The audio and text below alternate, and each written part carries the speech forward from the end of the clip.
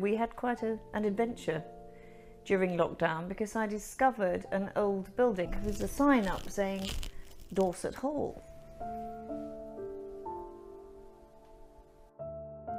So eventually I got curious enough to go and have a look, and I drove in, and the building was surrounded by overfilled rubbish bins, looked in a pretty bad shape, the roof looked very sorry for itself, and I thought, I wonder what this building is. And what I discovered, it was actually a grade 2 listed building, which means they've got legal duties to keep it in good repair, and nobody was doing it.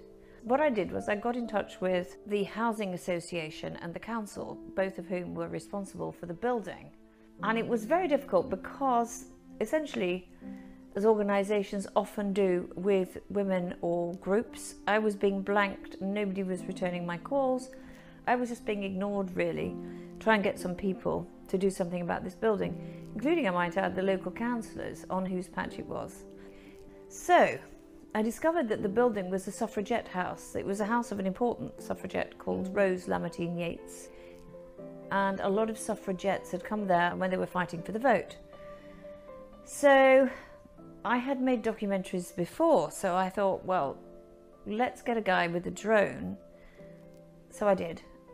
And I sent them pictures of their own roof and their own building and sent them to the local press.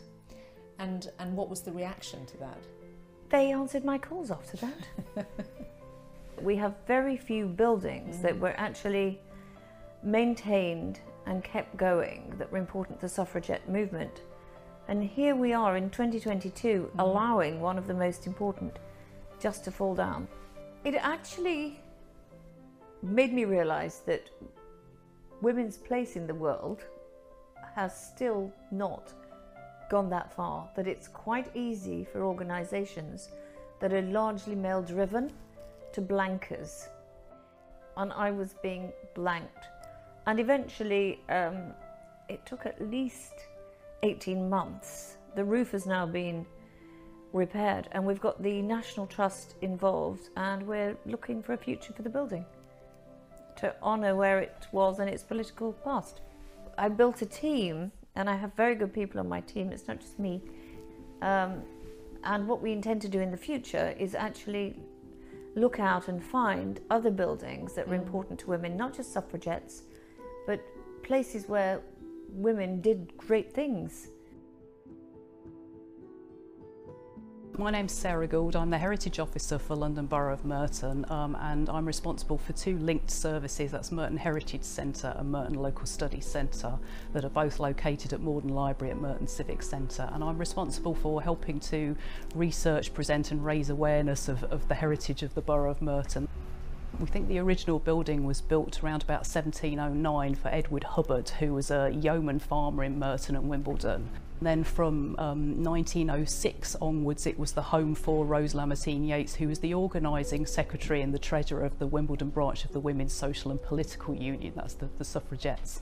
And she used the building really as a venue to support the women's suffrage campaign, so that was staging all sorts of fundraising and promotional activity there. She took part in a deputation, a suffragette deputation in London, to challenge the Prime Minister Herbert Asquith on why women's suffrage hadn't featured in the King's speech. Now, as with a lot of those suffragette deputations, it faced a very hostile reaction both from the police and various male onlookers.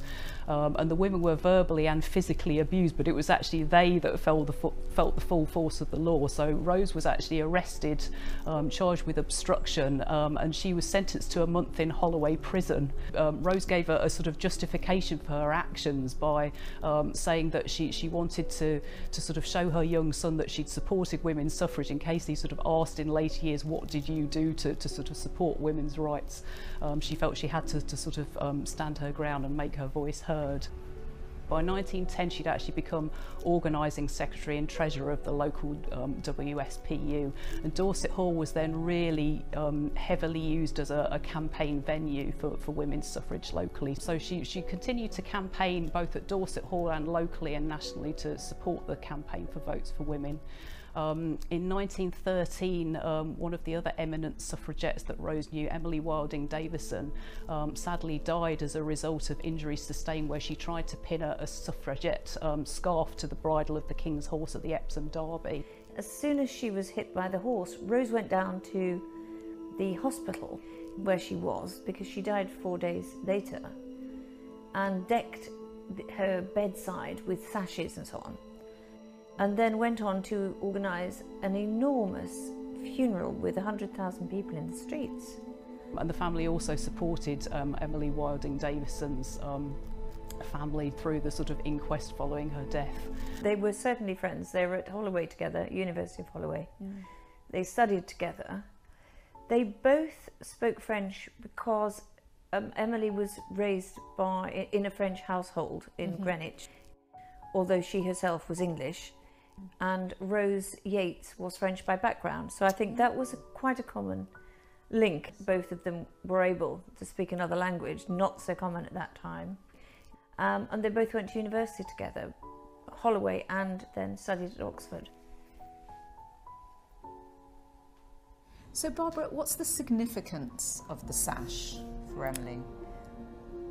She obviously wanted to be in Parliament with everybody else. She wanted to be able to make legislation to make life better for people. All the suffragettes were great social reformers. They weren't simply people, shall we say, who wanted the vote for the vote's sake. They realised without the vote they had no power, and that's why the sashes were significant.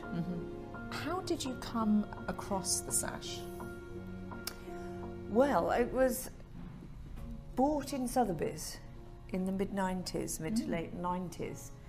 And the reason my late husband actually bought it for me was because at the time I started actually bringing a case against the government with the Sex Discrimination No. 2 bill, because twice I'd actually been forbidden to buy a drink in men's clubs. One was a golf club and one was the Carlton Club in London, which was all male. So I thought, well, this can't be right. What's the legislation? So having originally trained as a lawyer, I actually started seeing how we could fix the bill, which was the Sex Discrimination Act of 1975. So that's how I got it. My late husband bought it as a gift to keep me going. But she certainly drove me on, working, if you like, on women's rights and political action and so on. Absolutely. Trying not to take no for an answer when something was right. So having spent all that time campaigning to clear Emily's name, how does it make you feel when you stand here today and look at the sash? I'm in awe of the suffragettes and what they did. Not just the sash, but all the women completely in awe.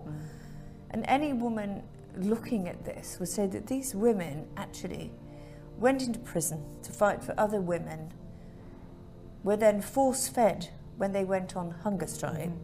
They had tubes pushed up their noses with a kind of mixture of Bovril and drugs to subdue them. They became terribly ill, and some of them died. And this is only just over 100 years ago. It's unbelievable. It has a great presence. It does, indeed. But I thought it was quite fitting that she came into Westminster so that people are reminded what great sacrifices these women made so that we could be free. You're absolutely right, Barbara. Without my team, nobody would have known it existed or that she existed. And she hasn't been recognised. We did try to get her recognised and a plaque put on the outside of the building, something called the Blue Plaque Scheme in the UK. But the people who governed that decided she wasn't important enough. Shocking. So our next steps, my team, we're actually going to put together our own plaque scheme, working with Mapping Women's Suffrage, to make sure that these women are recognised. That's my next step.